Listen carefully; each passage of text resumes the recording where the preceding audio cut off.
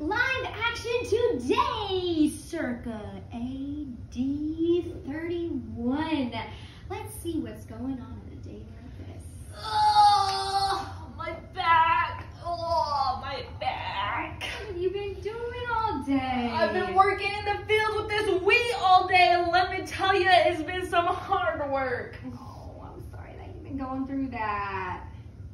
Yeah, I even got some allergies. Ah! Oh my gosh. Sorry about that. Sorry about that. And this crazy Jesus guy, man, he was talking about some wheat and some dairy, and I said, Jesus, I'm off the clock. I don't want to be talking about work, if you know what I mean. I do know. You want to have a break from those conversations. Yeah. Something about some wheat and some tares, I just didn't understand. Really? Well, there's something. I think you got a tear. Breaking news, she's got a tear.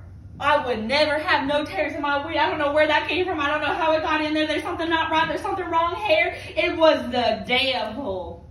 Oh boy, and I've got a little story for you. I think I remember when Jesus talked about that, I was eavesdropping a little bit. Jesus was saying about the man. There was a farmer, and the farmer was sowing some seeds. And the seeds were just so great. And he worked so hard all day that he said, I need to take a nap and go to sleep. When he took a nap and went to sleep, unfortunately, there was an enemy who came into camp. The enemy. Yeah, very scary.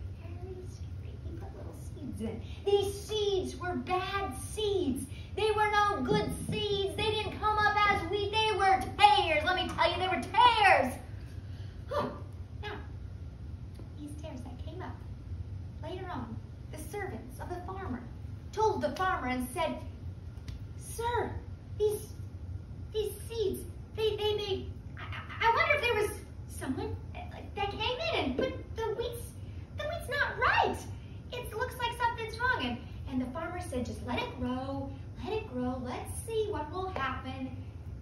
And some angels at the end of the age will take the wheat and the tares and take out the tares, and they will go in the fire with gnashing teeth.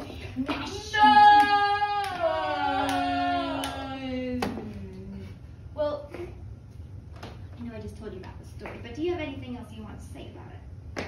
Well, the thing is the farmer is God. God is the one who plants the good seed. But then Satan, he comes and he puts bad seed. They grow up together, so you don't know. The thing is with Christians is that we're rubbing shoulders with those people who don't really love God, or maybe people even say they love God. They say, I love God, I love God, I love God.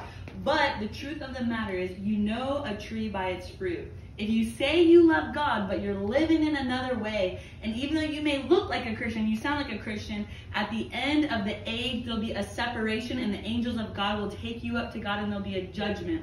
The thing is, this life won't last forever. We may be together now with people who don't love God and know God, but believe me, there's going to be a great separation between evil and good, and God is going to take his people. So I have one question for you. Are you ready for that day? Are you ready? Are you ready? That day. Amen.